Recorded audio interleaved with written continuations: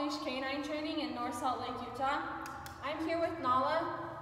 She's 6 months old. I don't know what her breed is. Her owner's told me like 5 times and I can't pronounce it. So we're just gonna go with she's really fluffy and she's really pretty. She's gonna be with me for the next week for our 1 week board and train. A couple of the things that they want to be able to have like managed and under control is she's a big dog. She could potentially get up to 200 pounds as a full-grown adult.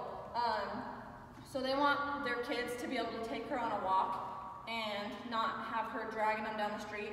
They also want to be able to take her on walks and stuff and not have her pulling all over the place and fighting for the leash.